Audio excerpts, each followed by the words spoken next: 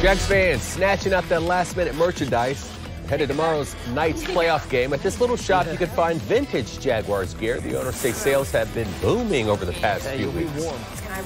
He told News for Jax he's made $24,000 since the first of the year in sales, and there's a lot of demand.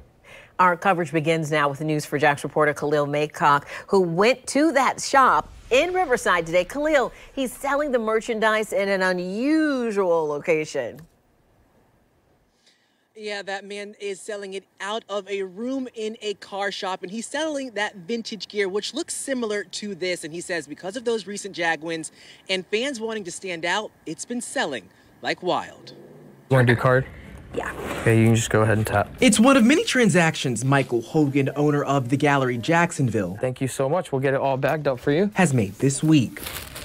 The tiny store is located inside of a car shop and consists of all vintage merchandise, I brought the Charlotte leather down with me, I guess. which Madison Reynolds traveled from Charlotte, North Carolina just to get, specifically to help her stand out from other Jags fans at tomorrow's game. It just makes it, feel more a part of the team and like you've been around obviously a lot longer. Hogan says it's people who have the same mindset as Reynolds, which has made his vintage shop explode within the past few weeks. $24,000. That's how much money he's made since the first of the year in just sales. I'm gonna look extra cool for the game. Hey, you'll be warm. He says sales first started picking up when the Jags season started turning around. Before the clinch, you're talking like tees were like 45, 50 bucks. Crew necks would be 45 to about 65. After the clinch, to tees are maybe $100. Crew necks are about 120 to 150. And Hogan says to keep up with the demand of people wanting more vintage gear and other stores selling out of their items, he's had to source his gear from as far away as Australia.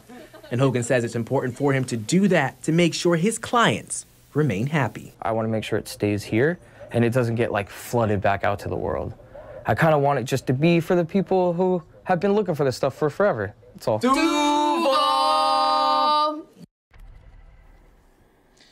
And I did reach out to other local sports stores in the area to see what their Jags merchandise level is looking like. Sportsmania says they have cases of Jags gear left and they have some hats coming tomorrow.